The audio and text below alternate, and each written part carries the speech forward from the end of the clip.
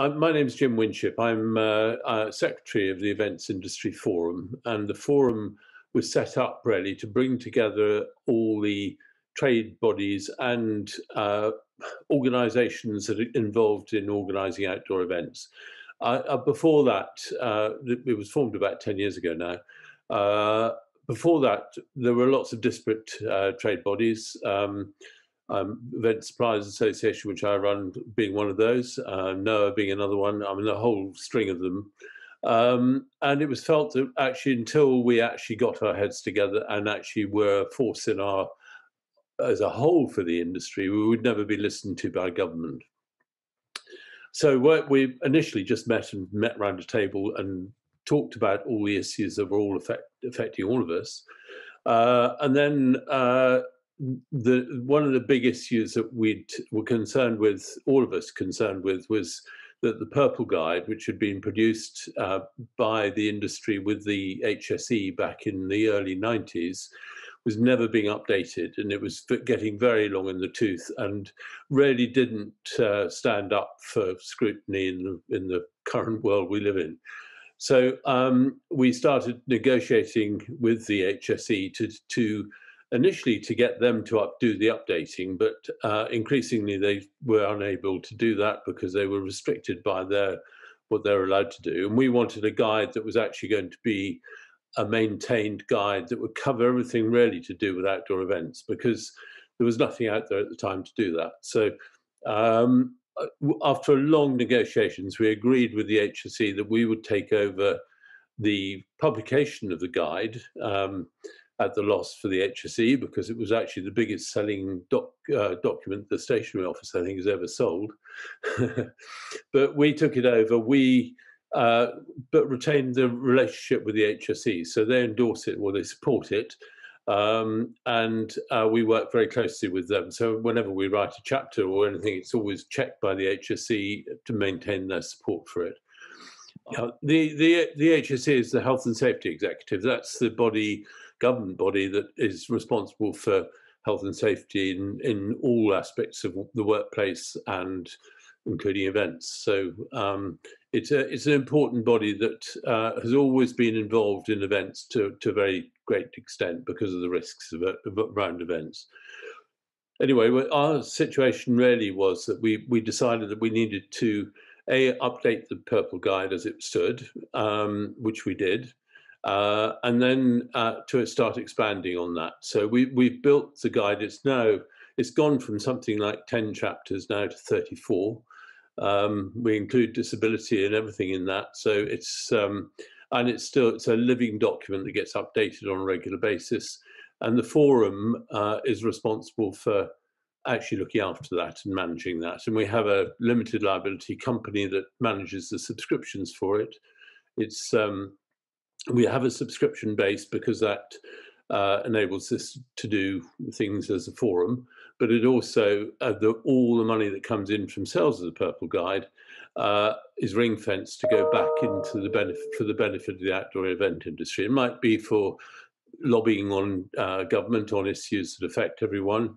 And obviously in COVID, the last 18 months of hell we've all been through, that's been a major part of our lives in terms of negotiating with government on every aspect of trying to get things back to normal again. I mean, at long last, we're beginning to see the light at the end of the tunnel, I think, and hopefully by next year we'll see events coming back really strongly. But at least we've had, we're in a position now where we're actually talking very closely with government and being listened to by government, which I think before the Event Industry Forum came about, wasn't really happening, and outdoor events were always seen as a sort of poor relation buried at the bottom of a pile somewhere in DCMS.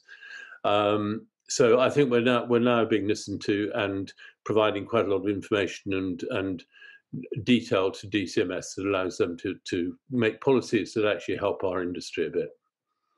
Every event has its own challenges. So I mean, we're never going to have a prescriptive document like the Purple Guide can never be a prescriptive document for every event, because everything has some sort of side quirk to it that's going to be different from another event. But it provides the fundamental thinking and process that you need to go through to run a safe event, whether that's an agricultural show or a community, local small community concert somewhere. I mean, it's pretty adaptable to most situations, and it's very much the way forward, I think, in terms of trying to get a more consistent approach to events.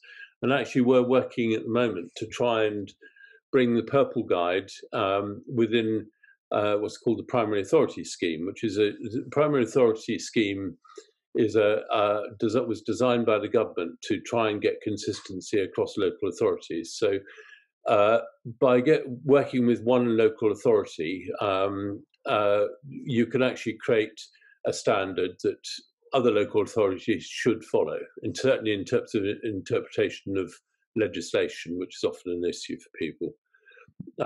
And so we're actually trying to do that at the moment. So it's working. The difficulty we've got is to try and fit something like the Purple Guide into the regulations that allow the primary authority scheme to work. But we're working towards that anyway at the moment with the government. But I think the aim is to try and get everyone using one standard guide that everyone understands and follows, and that ranges from local authorities. And an awful lot of local authorities already adopt the Purple Guide.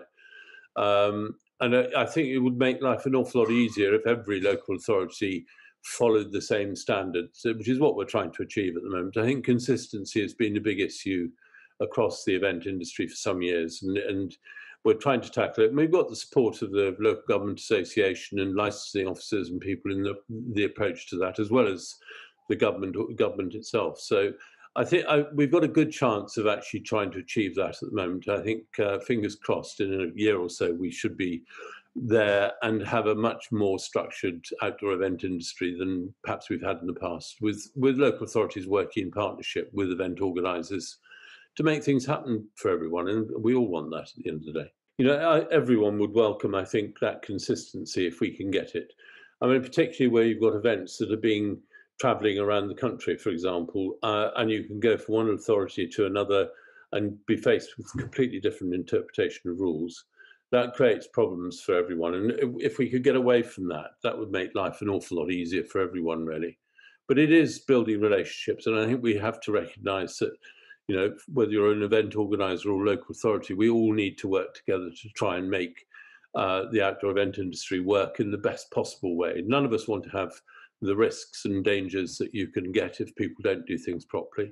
And we all want to have an event industry that people come to and enjoy and feel safe in. So, and we generate an awful lot of money for the government in terms of taxes. It runs into the billions. So it's in government's interest to help us get our industry back on its feet again after COVID, and to build a strong and long-living industry for the future, and provide many jobs. Over 500,000 people work in the outdoor event industry alone.